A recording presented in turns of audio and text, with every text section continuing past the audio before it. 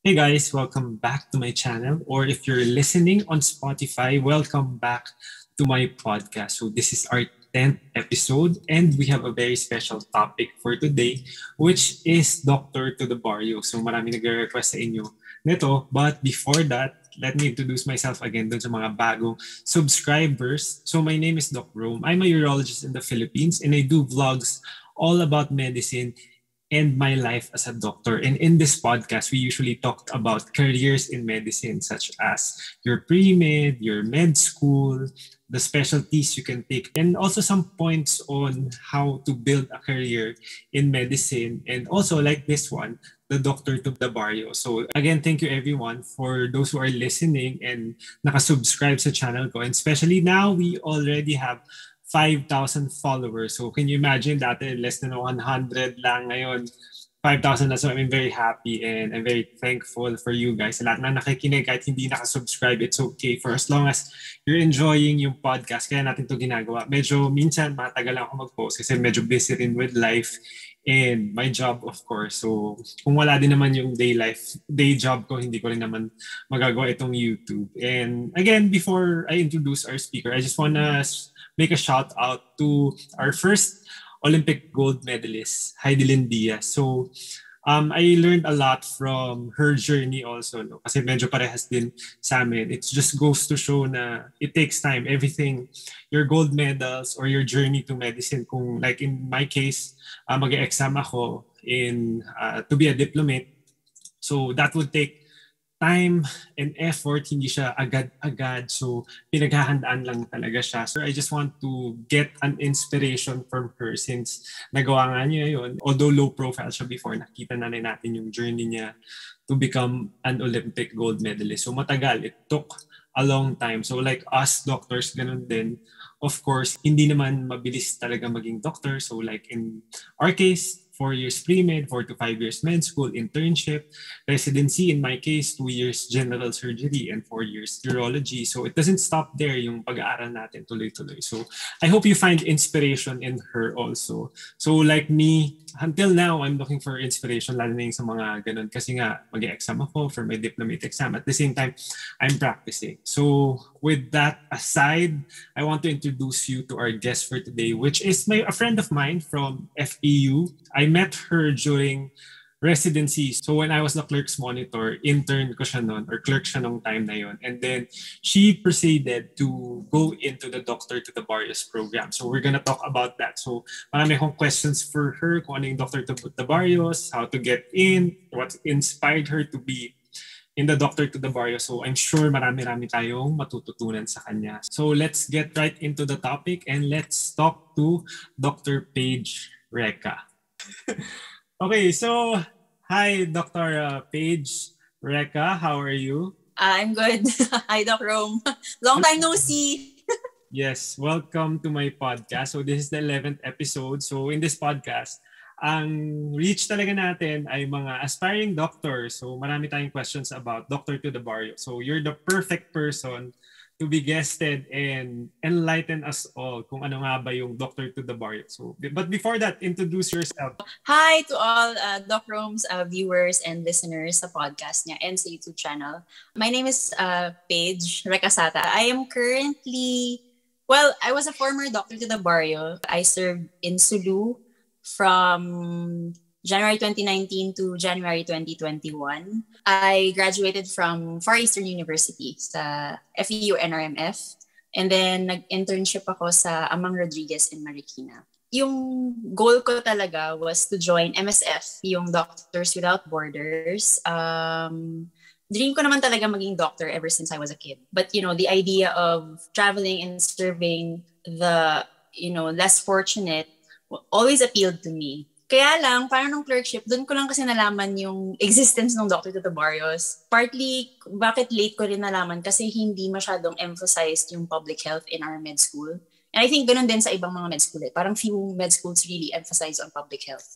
So yun, nung clerkship, nalaman ko, meron palang local version ng Doctors Without Borders, which is yung Doctor to the Barrios. And yun, parang naging goal ko na talaga to join that after passing the boards. So what exactly is Doctor to the Barrios page? So the Doctors of the Barrios program, it's a program that was initiated by former DOH Secretary Juan Flavier, the OG DTTB. Na-develop siya noong early 90s. So nagkaroon kasi ng survey way back then na there are like parang more than 100 siguro 200 plus municipalities nun without a doctor for more than 5 years na. So they started that program to deploy interested doctors to those far-flung areas para magkaroon sila ng doctor doon. So up until now, marami pa rin talagang municipalities without a doctor. Yung sa akin, the municipality, siguro na-establish siya for 40 years. The whole time, wala talaga silang doctor nun. So, first time nila magkaroon ng doctor when I was deployed there noong 2019. So, since 90, parang ka-age ko siguro yung program eh. So, my God, 30 years na rin yung DTTB program. Age reveal. Yan. And baka hindi na nila kilala si Senator Juan Flavier. Yeah, I know. Pero one of the best siguro sa DOH secretaries yan. Okay, so my next question is, for those who want to apply, of course, so how do you apply? What are the requirements? What do they have to go through? Because before tayo nag-usap kanina, ang tingin ko sa kanya, para rin palang residency, especially kung saan mo gusto pumunta, or kung ilan yung matatanggap. So can we go through all that, yung application process and the requirements? First of all, you have to pass the PLE first. When I was managing pa the DTTB Facebook page, we got a lot of inquiries from pre-med students or med students about joining the program. I think for some, akala nila it's an immersion program or an internship program for experience na you can volunteer kahit anong age mo or kahit anong status mo pa in med. But actually, you have to be a doctor first, as in an actual doctor. So you have to pass the boards first. And then, kung interested ka, the applications for DTTB kasi once a year lang siya. So usually by the end of the year, mga bare months siya. Tapos, the usual na requirements na you would pass as a government employee, like yung personal data sheet mo, work experience. You also have to pass a letter to the director ng CHD in DOH. What else? There is an exam and also an interview before you get in. Once na matanggap ka as DTTBs, hindi kasi nila ipapakita agad yung list ng mga areas na available for deployment. So, nung time namin, yung batch namin, during the orientation, we had to choose muna kung ano yung region na gusto namin i-serve.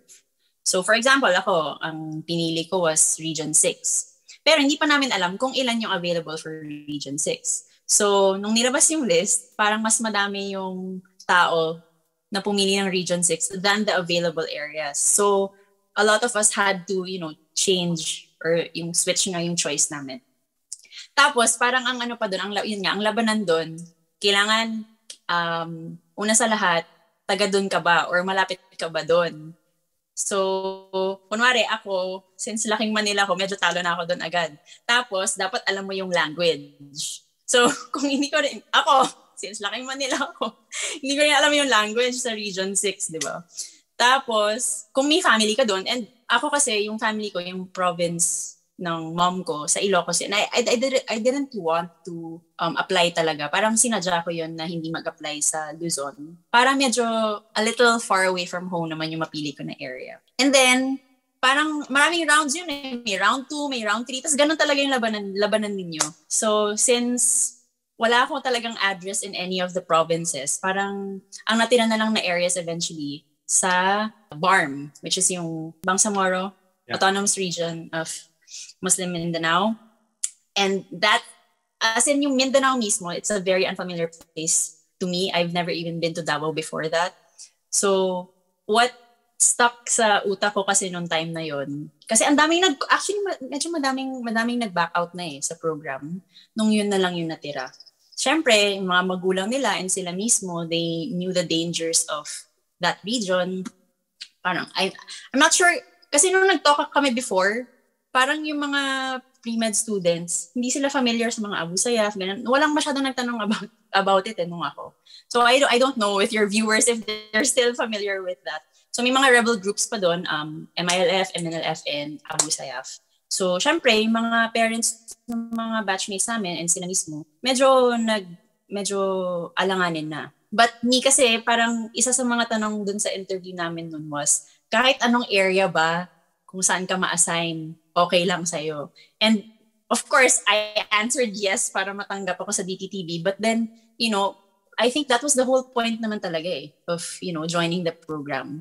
Na kahit saan, yung purpose mo naman kasi talaga dun is to serve the underserved. For me, I'm not demonizing those who didn't continue with the program.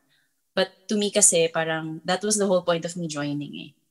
So, yan, napunta ako sa Sulu in an island municipality.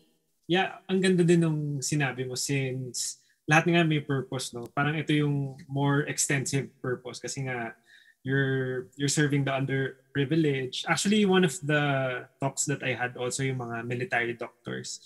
And syempre, our friends din na military doctors. So same din naman sa kanila. Yung reach nila is yung holo. But this one, different. Yeah. Mas focus talaga kayo literally to the barrios and all that. So, Paige, for those that want to go in the program, so may lock-in period ba to? Is this a contract for 1 year? Can you extend? Can you stop in the middle? Paano yung contract niya dyan? During my time, ang tagal, ang tanda ko na.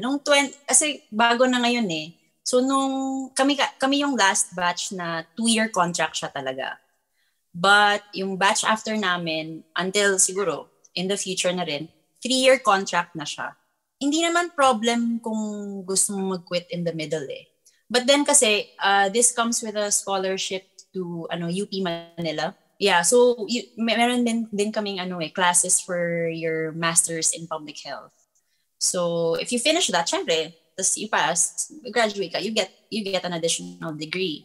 I'm not sure about the details of that. I think kasi if you quit in the middle, you have to pay for the tuition. Mm-hmm. I'm not even sure if I can say that. Pero parang ganun ata.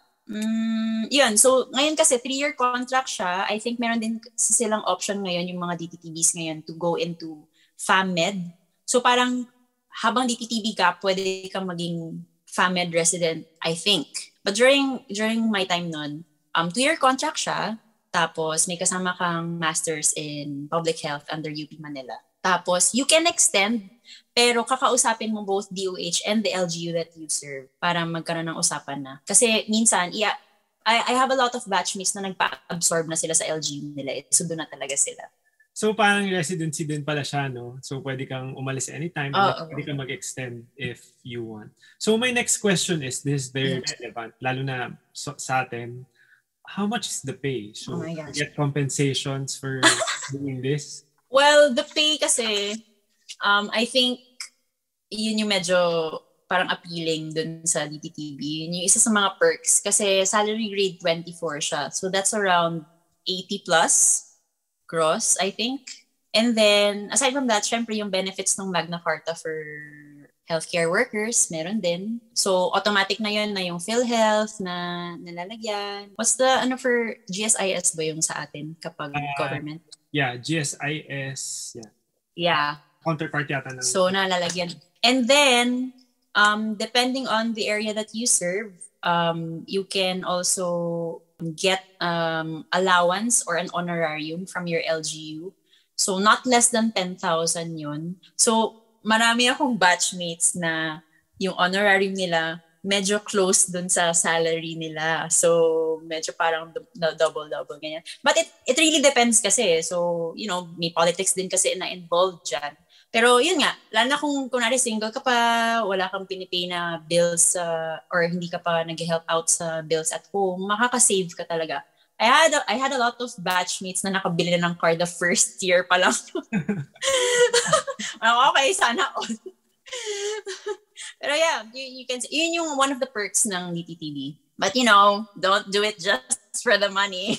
Yeah. Okay, so tell us, how's your day like? Like, may duty ba? Clinics? Or paano ba? Actually, next question ko kung gusto mo na rin isingit, yung work-life balance. So what's your day like? Lalo na kung na-deploy ka or kung clinic ka lang ba? Or ano bang extent nung doctor to the Barrios? Okay, so as a DTTB kasi, you're either assigned as regular na RHP, Rural Health Physician, or the MHO or yung Municipal Health Officer. So as the MHO kasi, meron kang admin work with your clinics. For the RHPs kasi, since meron silang MHO yung admin nila. Depende rin kasi yun sa population nung area kung saan ka na-assign. There were some batchmates na RHP because nag-apply yung LGU nila to get DTTBs.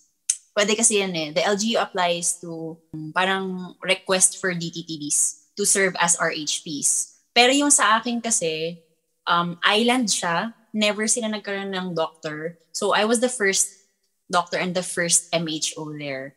So yeah, so yung organizational chart namin, MHO and then yung mga public health nurses and the midwives under me.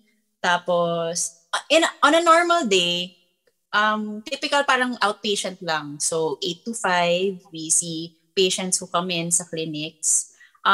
Pero mas marami yung times na nag-house to house kami because yung area na sinaserve ko, wala siyang roads. So mahirap mag-travel if you're a resident there. So what we do, kunwari, Monday sa ganitong barangay tayo pupunta, ganyan. Tapos Tuesday, ganito. Wednesday, dito lang tayo sa Rural Health Unit, ganyan. As a DTTB, marami ring pre-pandemic, marami rin siyang perks in terms of trainings and seminars. Nung first year ko doon, napapadala pa kami sa Davao, sa Zamboanga to attend yung mga training. So syempre, pag may free time kami, nakakalakwatsa kami as tourists dun sa mga areas. Pero yun nga, nung nag-pandemic na, syempre, bawal naman kami lumabas. So, that was actually a difficult time then. I mean, it was a difficult time for everyone. But for us DTTBs kasi, we were stuck in our areas. Kasi, pag may masters ka, usually, fina-fly out kami ulit pabalik ng Manila to attend classes every 2 to 3 months. Tapos, 1 month kami sa Manila, and then babalik ulit sa mga areas. But nung pandemic, hindi na namin naggawa yun. So even our classes online lang. So yeah, yun. Work-life balance, I guess, holo isn't really that developed yet eh. Siguro ang walang fast food dun. Ang pinaka mainstream lang na kainan dun, Infinity, tsaka yung Belgian waffles. The rest, mga family-owned na cafes, ganyan. So, kapag hindi ako makalabas ng island, pag weekends, we try to get together yung kami and yung Rural Health Unit na staff. Since, di ba, white sand yung beaches doon. I'm not sure if you saw my stories nung DTTV pa ako eh, pero... I do. Yeah, magbe-beach kami. Magbe-beach kami, ganyan. Tas, ang okay kasi doon, parang fresh lahat ng seafood mo, ganyan. Pero if may time akong pumunta ng mainland, which is yung Holo, and meet up with the other DTTBs na assigned din sa Sulu. Yun, we try to get together siguro mga once or twice a month kapag meron kaming free time or pag meron kaming mga seminar sa Holo mismo. I know it's pretty parang simple lang, pero yeah, parang sila na rin yung stress relievers ko eh. Yeah. Kasi wala eh. I mean, there are no malls.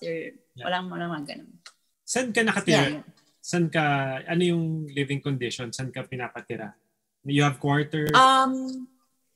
Not sa kasi yung barangay where I stay at, yun yung parang how do you call it pag nandun yung municipal hall, parang yun yung baluarte ng mayor eh, but hindi yun yung main na rural health unit, so we have to travel to the RHU pa sa kabilang barangay. But where I stay, hindi ka ako sa mismong health center eh. They provided parang, I don't know if you saw it, pero ano siya, di ba yung sea, tapos may dock doon, tapos parang may mga houses doon. So parang room lang siya. Doon ako nagstay. So paglalabas ako, titingnan ko yung window, as in talagang sea talaga yung labas ko. Hello. Yeah. Yun. Tapos walang CR doon, so I have to run to the barangay health station if I need to use the washroom. Kasi nga, sea nga lang doon, tapos walang yun. Syempre, ayaw naman natin na doon tayo sa mag-CR, di ba? what are the challenges that you had to face? So since sinabi mo nga yung mga ganon, yung sa CR for example, Right. ano yung mga challenges and ano yung mga natutunan mo with regards sa ginawa mo dun sa Right. Doctor to the Barrio? So anong na-challenge ka talaga na masasabi mo na I did this? Based on my experience, because syempre iba-iba kami ng experiences eh. For me kasi, being the first MHO, and being someone without background sa public health, kasi nga hindi naman siya tinuturo dun nung med school, diba? The closest experience I had to public health was rotating in government hospitals. Pero it's still different when you're immersing yourself doon mismo sa community. Siguro number one challenge ko talaga was adjusting to their culture. Kasi sa akin, syempre Sulu, it's an Islamic community. So aside from a difference in religion, it's a patriarchal community. Tapos super, super duper close ties nila sa culture nila eh. So yung mga tipong part ng culture nila yung smoking, for example, it was difficult to just, you can't just simply tell them na parang, masama yung smoking na yan, stop it. Nagkakasakit yung anak mo, nagkaka-rhinitis yung anak mo because of that. You can't just tell them na ganun, kasimple. And I think that's a challenge din naman for other DTTBs, yung behavioral change ng tao. Aside from that, with pregnant mothers na mga anak, minsan mas gusto talaga nila sa bahay. Alam naman natin doon, hindi siya, di ba? I mean, hindi siya yung ideal na environment to deliver a baby. What else? I had to learn the language. Kasi ang language nila doon, Tausug.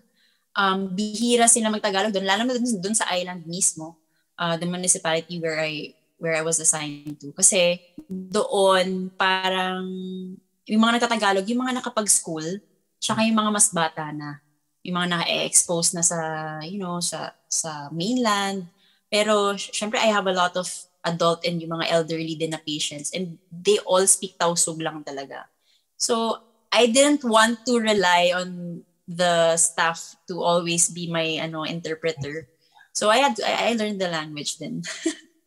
What else? Yun, I had to be mindful about their culture. Kasi may mga habits sila na parang alam mong hindi siya hygienic, or alam mong iba dun sa kinalakihan mo, I mean, it was a less comfortable lifestyle compared to how I was brought up here in Manila. Pero yung mga ganun naman, I expected it.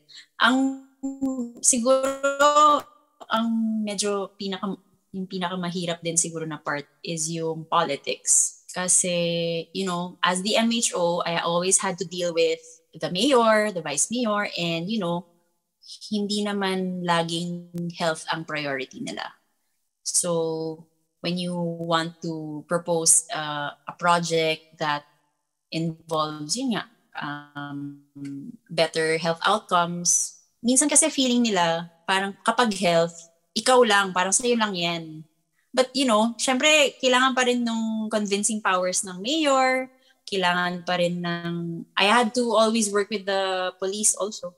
Kasi mas nakikinig sila sa police or sa taong may baril kaysa sa'yo. Syempre dayo ako, 'di ba? Parang sino ba 'to, 'di ba? Babae na nga, tapos Catholic, tapos hindi naman taga dito, bulol-bulol pa yung Tausug, 'di ba? Parang sino ka, 'di ba? Who are you to tell us what to do? Parang ganun kasi na feel ko like most of the time. And I think na hindi enough yung 2 years to, if you really want to make a change yung ganyan. 2 years isn't enough talaga.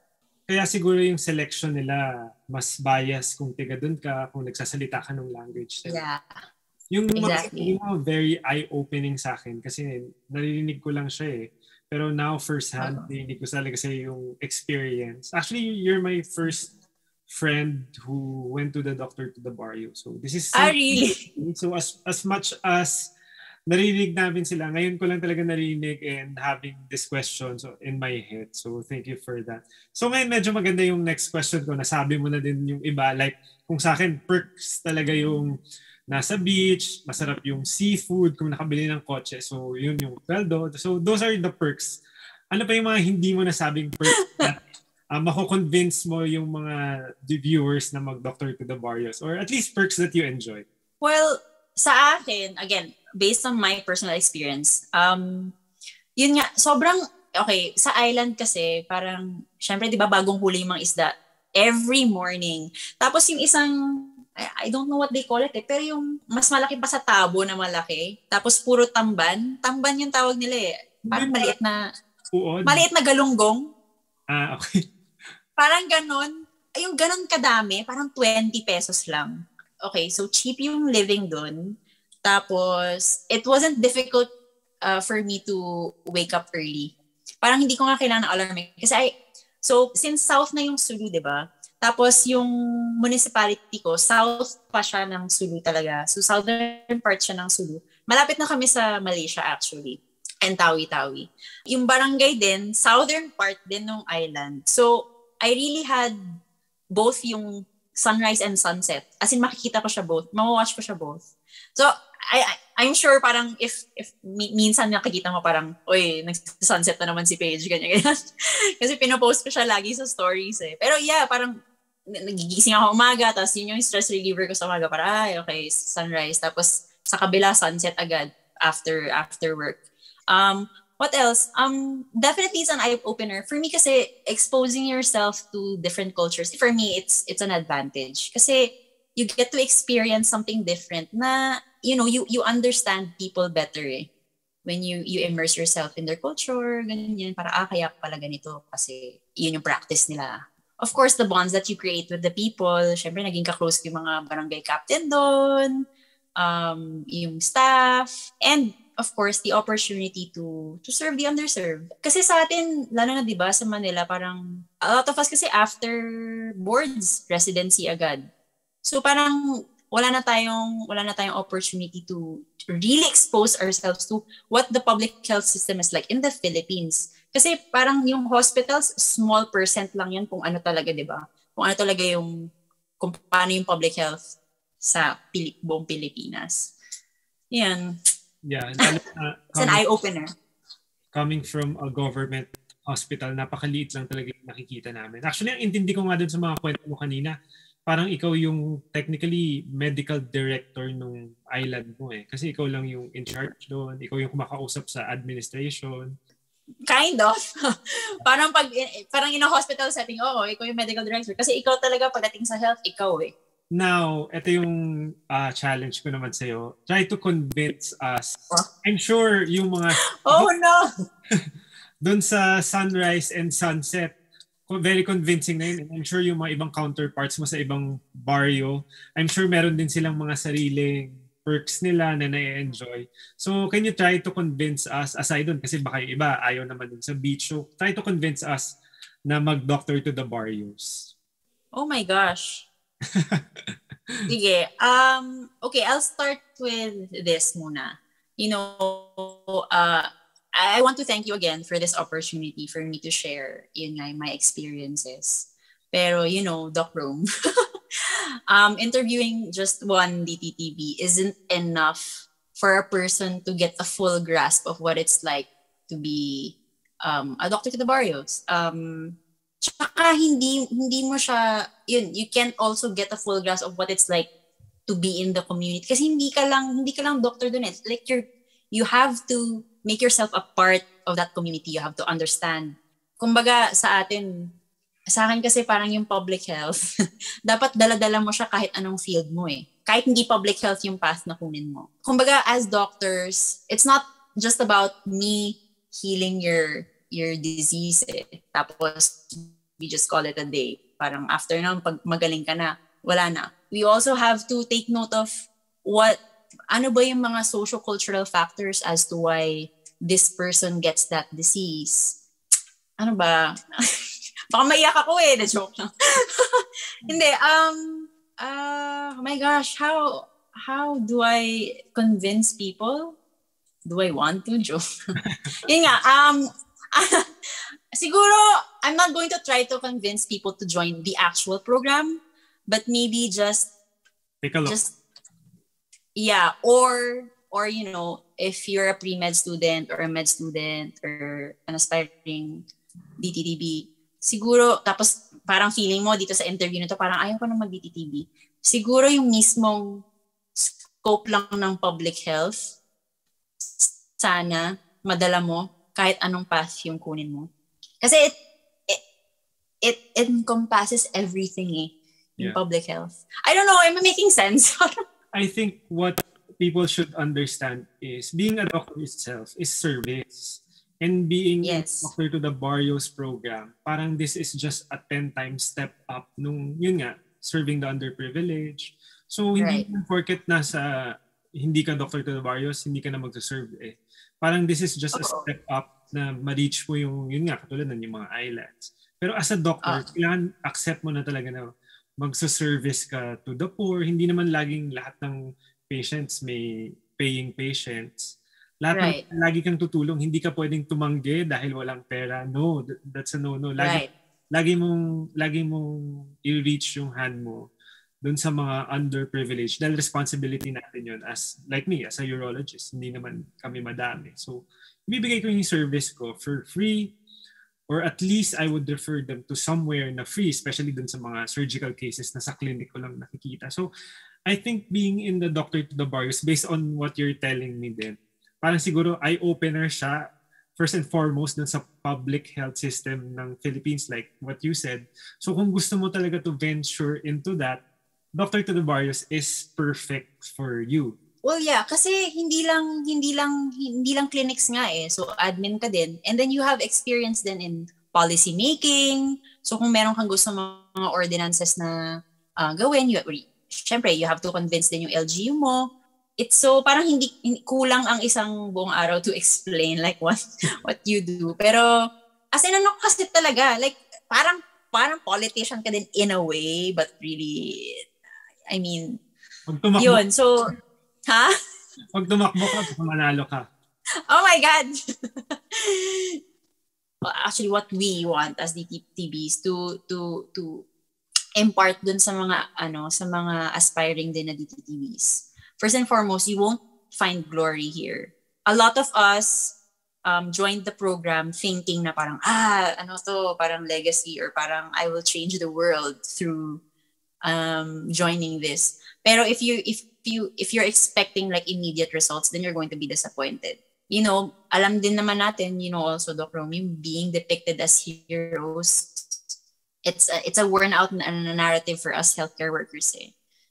Be idealistic when it comes to your goal in public health, but also be realistic na huwag ka masyadong mag-expect ng immediate na changes sa behavior ng tao, or kasi you're always going to encounter different kinds of people here.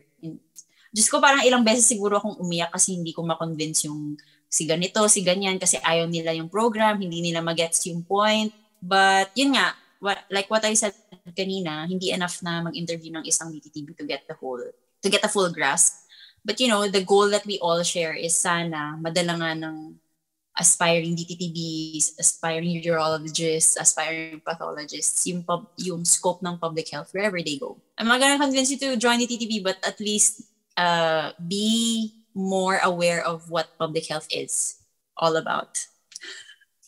Okay, so I'm sure madaming may gusto talaga niyan, kaya nga tayo nandito. So any final message for them, dun sa mga decided, dun sa mga, siguro yung mga half-hearted din, kasi I'm sure marami talagang may gusto nito. Yun nga lang, may mga hindrance doon, katulad nga yung sabi mo kanina, kung saan ka ma-deploy, ganyan. Pero I'm sure meron talagang mga people like you, people na nandito sa Manila na, actually ikaw yung perfect guest kasi tiga Manila ka, tapos wala ka rin namang province. So parang you're a perfect example dun sa bulk na yung iba kasi gusto malapit sa kanila, ganyan. Pero ikaw yung, by the way, isa sa mga nag-welcome sa akin si Paige sa Marikina Living. So, oo nga. Any final message? Siguro for anyone who is interested or curious about the program, siguro start with reading about it, yung DTTB, and also while you're exposing yourself bit by bit sa public health and health in general, make health for all your advocacy until it becomes a reality here in our country. Yun lang. So, again, thank you, Paige. So, meron kang promote na mga IG page or Twitter. Ako? Yeah. Oh my God, yung Twitter ko wag muna. Yung Instagram ko, it's at Paige Reca. So that's PAIGEAPRECA. Marami yung doon. Actually, tinanggal ko kasi yung highlights pero siguro I should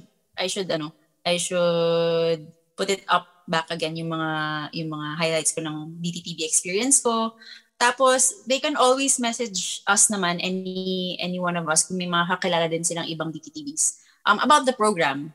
Kasi, yun nga parang minsan kasi yung mga ganito, parang kulang talaga para ikwento yung experience. Tsaka, yun, iba-iba kasi ka talaga yung mga experiences namin. Depende sa area. Okay, so thank you again, Paige.